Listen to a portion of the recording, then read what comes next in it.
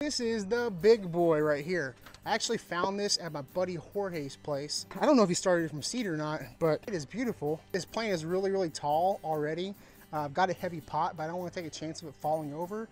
And these are really easy to propagate. So I'm gonna take this top one right here, and I'm gonna go right at the elbow. Right there. Now you want to make sure you sterilize your tools beforehand. I went ahead and sprayed it with some isopropyl alcohol, and we've got our cutting. You want to go like a minimum of like 6 to 8 inches. This is probably about a 10-inch cutting. What we're going to do is we're going to take this and put it in a dry spot and let this scab over for a couple days. All right, y'all, it's been about 4 days since we did our Plumeria up potting, and we took this cutting off the top, and you can tell that the end has completely scabbed over and dried up. The reason you want to make sure to let it scab over and dry is if you were to stick this straight into the soil and it was wet and exposed, it'll introduce all kinds of diseases, fungus, mildew, all those scientific words.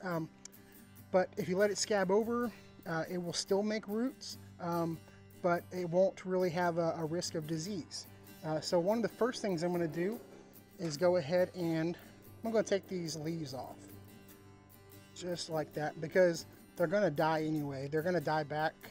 Anytime I've done a cutting from Plumerias, the old leaves typically die back and the new ones form. But I want this to actually focus on creating roots and not creating a whole bunch of leaves. What we need is a pot with some soil. All right, so Plumerias might be one of the easiest things to propagate because you don't need to strip it back. You don't need to add any hormone. You don't have to do anything special. You're just going to take some good quality soil. I believe this is Heirloom Soils, the works, and you can either make yourself a hole, but this is actually a pretty firm cutting. We're just going to stab it right in, just like so. Don't force it like at an angle or anything like that. We're going to go back and we're going to pack it in. Going to give it a real good compaction. If you don't have good soil compaction on your cutting, you're not going to get good root growth. You're just going to allow room for water to collect, and you're going to get rot. So we're going to pack it in nice and tight.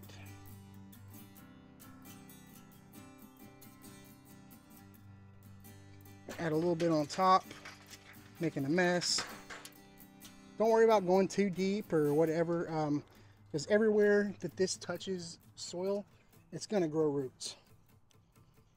So, just like that, boom, shaka-laka. And it's not even straight. But in the spring, after this is like developed some roots and has some nice foliage, I'll probably transplant it to a bigger pot anyway. And then we're going to make sure to label it. I really like these labels. There's a link form in the description down below. It has all my links for everything I use. I like to reuse these. If you take some nail polish remover, it'll take all the ink off, but they stay pretty well durable out in the garden in the sun. So for this one, we're going to write, we've got Jorge's Mystery Plumeria. I have no idea what variety this is. This is from my buddy Jorge's place.